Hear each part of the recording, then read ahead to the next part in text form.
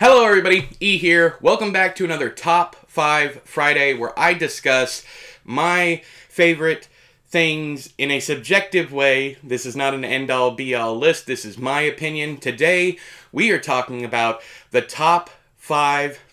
my top 5 horror book tropes. Let's get into it. Number 5. So at number 5, we are starting with mental illness. Anytime a book suggests that a character may be delusional or have depression, anxiety, panic attacks, any of that stuff that contributes to the horror of the book, it doesn't have to be real for me, but it has to feel real. I especially like surreal circumstances where people go off into their heads.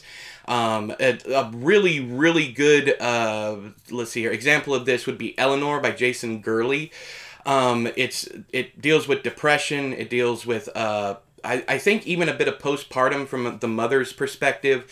There's a lot of talk of mental illness in that one and how we cope and how we get through, but it has to do with a fictional, surreal world.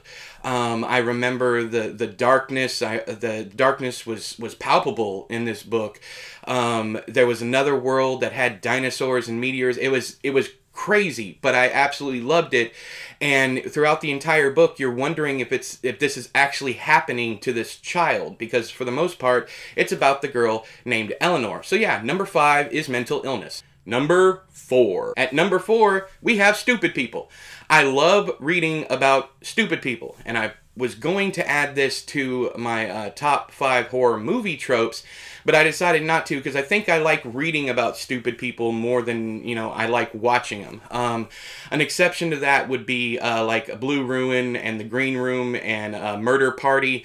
The director of those calls those films his stupid person trilogy because they make dumb decisions. Characters don't have to be smart. Not everybody is smart. And when they make bad decisions based on their intelligence level, I like that even more. So yeah, number 4 is stupid people. Number 3. Number 3 is a big one. We're getting to my favorites here, of course.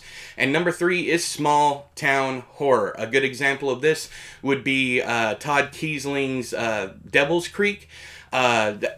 Damn near anything by Stephen King, especially early Stephen King. I love it when it can be cults, it can be monsters, it can be any number of things, but it has to be in a small town, secluded, cut off from the rest of the world. Now you can have, actually, you know what, I take that back. I was going to say you can have outside influences, but I much rather prefer people being stuck in this area and not being able to go anywhere. I'm a special fan. I'm especially a fan of the loop. Let's see here, trope, I guess it is, where you can't get out of the town. Kind of like In the Mouth of Madness. That movie. Any book that gets you stuck somewhere. I talked about isolation and all that stuff, but it can be the entire town stuck. And if they can't get out, that's just a bigger plus. So yeah, that's number 3, small town horror. Number 2. At number 2, we have monsters. I love a good monster. One of my favorite monster writers is Hunter Shea.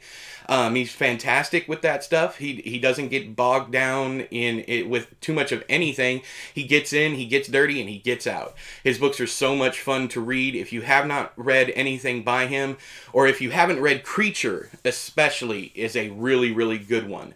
I don't want to tell you what it's about, but if you're familiar with Hunter Shea at all, I'm pretty sure you can guess which monster he uses. They can be original monsters. They can be old school monsters. The only monsters I don't go for are your traditionals, like your vampires, your werewolves.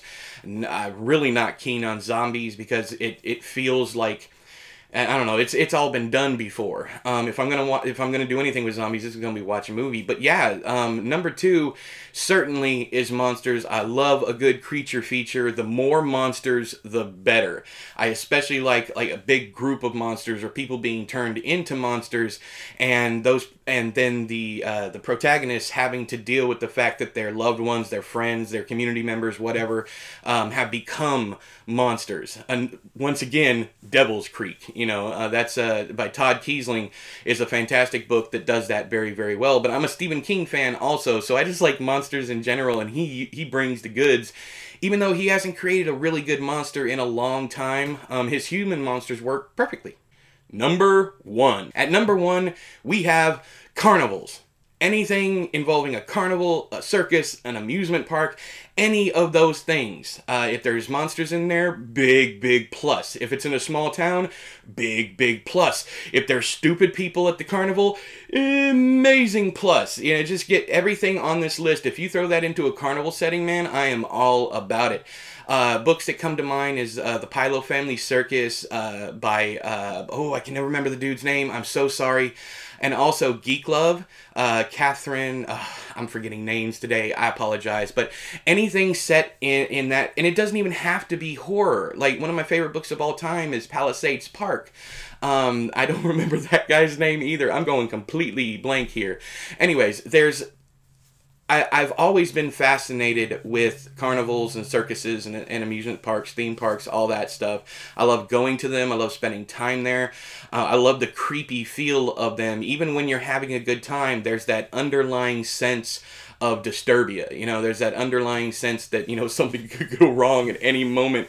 And if something does, you're trapped with all these people, you know, like rides malfunctioning, you know, any of those things, the usually creepy dude that runs the ride, you know, that kind of thing. Yeah, any time you put me in a situation where people are supposed to be having fun and that fun is turning against them, I have a lot of fun with that. So yeah, carnivals are my number 1, and I can't think of anything else that I would rather read more than a carnival story at any given time. So there you have it. That is this week's Top 5 Friday. Y'all like my shirt? It says, I don't give a fox. Anyways, but let me know some of your favorite horror novel tropes down there in the doobly-doo. Let me know why you like them. You don't have to do a top 5. You can do 1. You can do 10. You can do 20. I don't care. You can't link me to your own videos because I've turned off links because anyways, it got ridiculous. So yeah, put your stuff down there in the doobly-doo, or tell me to go check out your channel and which video to go look at. Just don't link me. But until next time, I have been E, you have been you. This has been another Top 5 Friday. I'll talk to you guys later. Bye-bye!